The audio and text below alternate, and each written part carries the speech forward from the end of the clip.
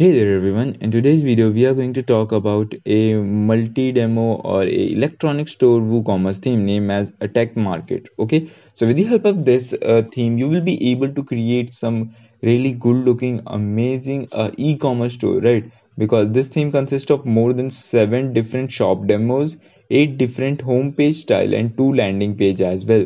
So with the help of this theme, you will be able to create any kind of website out there. If you are having a offline presence of your store, you can bring it on online with super easy steps. Okay, so let's move towards. I will show you what is the demo content these people provide you. There are a lot of demo content on their official website as it is loading. If I scroll down, you will get to know that there are a lot of demo content which has been provided by the author by default. Okay, as you can see, there are a lot of demo content. This organic market, green market, glass market. You can literally install any of these on your particular domain. So I will tell you how you can get this file, install it on your domain and set up the whole thing. Okay, so as you can see, first of all you need to download this file, purchase this file. Either you go from purchase it from here from the official website, or just buy it from any of the GPL website, or whatever you want to feel like. First step is to get this file on your system. Then if you have the file and you get it managed somehow to get it on your system, then the next step is to moving towards your WordPress website. Install it on your domain hosting and everything is set it up. As you can see, a new fresh website is installed on my domain. Now we are going to install that particular theme on our domain. So to log into your dashboard, you just need to type wp admin just after your URL and it will be redirected to your dashboard. So if you don't if you guys are logging in for the first time, it will ask you for the username and password which you have put while you were I mean to say while you were installing WordPress on your cPanel, right? So once you are logged in, you will see this kind of interface in front of you. This is basically backend of a website, or I should say dashboard. So with the help of this section, you will be able to edit everything throughout the website. With it provide us a lot of menu categorization. As you can see on the left hand side, you will see a lot of menus like settings. With the help of settings section, you can go and change general settings, writing setting, reading setting, or if you want to change the structure of the URL, you can just go and change the permalink settings, and that's it about it. And if you go to the tool section, you will see import tool, export tool. You can literally check the health of your site. There are a lot of tools, right? And you go to the user section, you will be able to see all users. You can create user, delete user. If you want you to have multiple admins on the website, you can always have two or more admins. Or if you want multiple author, you can create user and assign them different role. Okay, and the plugin section, with the help of plugin, it will extend some kind of functionality on your website. So basically plugin helps to increase some extra functionality on your website.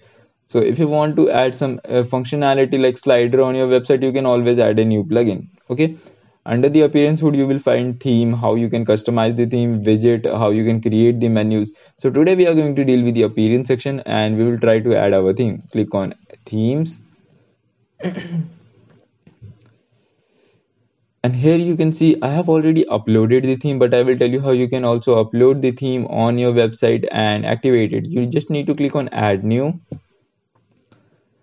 and and you can see there are a lot of themes which has been by default provided by WordPress. Okay, so what are the basic difference between free theme and paid theme? Generally free theme are not flexible, and when it comes to designing, their designs are not also very customizable. There are a lot of limitation. If you want to design some kind of footer according to your need, that won't be possible because those are not that much designable theme. Okay, and when it comes to money perspective, the conversion rate of free theme are pretty low compared to the premium theme. So I generally prefer you people that if you have a little bit of budget to invest in the initial stage of your business, always go for a good theme. Okay, so once you have a theme uploaded, downloaded on your system, you just need to upload it here. Select the file. Here is the file. I will install it. So basically this will upload the file, then you have to activate the file. It's pretty simple. You can do it on your own. I have already uploaded the file to save the time, and as you can see it has been already uploaded. I just need to activate it. Super simple. Okay, as you can see theme has been activated in couple of seconds. Now you will see some notification like this. So basically this is telling you to install some kind of certain plugins, but what are those certain plugins? What we will get after installing those certain plugins? Okay, let me explain it. Basically these are the recommended theme which has been suggested by your theme only to install this particular plugin, so that if there is any kind of functionality present on your website, then that particular functionality will be linked from a certain plugin.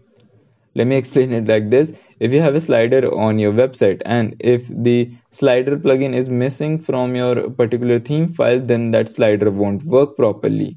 Okay, hope you get my point. So whenever a theme suggests you or tells you to install some kind of plugins, never ignore those messages. Always install all the plugins which has been suggested by your theme. Hope you get my point. Okay, so I will click on activate installed plugin. I have already installed this plugin, I just need to activate them. Process is pretty simple. If you are going for the installation process, first of all you need to select the bulk action and click on install and apply. Simple enough. And the next step will be to install everything, right?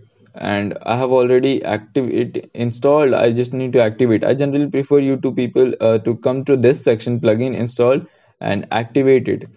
Click on activate, and it will take like couple of seconds. No need to worry about that because it will take some time. Okay, so once it is done, then we will move next step to install the demo content. As you can see, everything has been done, and the whole website has been imported successfully. Let me check the website how it is looking right now. As you can see, there is nothing much of a fancy, no footer, no header, and sidebar ugly. Okay, so let's install a demo content on our website. Coming back to the dashboard, if you want to install the demo content, you just need to hover to appearance and import demo data.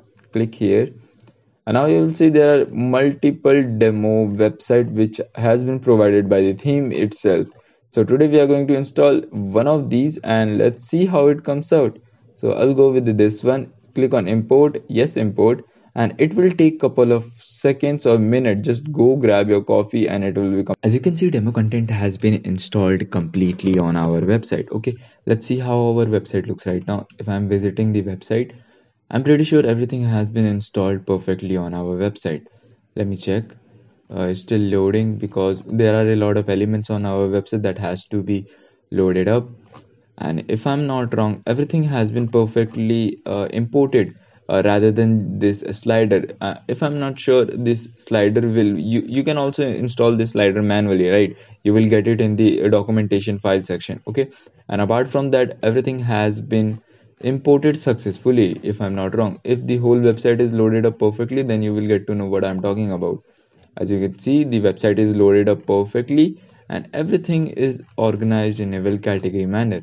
If I click any of this product, you will see the product page, and if I'm not wrong, the product page is also designed perfectly. If I add to this cart, and then it will redirect you us through the checkout page. We have the cart, we are moving towards the cart, and let's see. Okay, you need to set up the cart page, then you will be able to accept the order. Okay, I hope you really get a rough idea because this is also mobile optimized, which is a really great thing, right? And as it has a lot of content and it is not easy to manage, I would suggest you to go for a good hosting like A2 hosting or something like that. I will show you this in the mobile view. If I'm not wrong, as you can see, everything is optimized in a well category manner, right? I don't know, it's like stucking in my laptop, but hope you get my point. So if you want to get a e-commerce store up and running, I would suggest you go for this thing. So just before wrapping this video up, I want to say that if you really like this video, just give it a big thumbs up, and as always, thanks for watching. I'll catch you in the next one.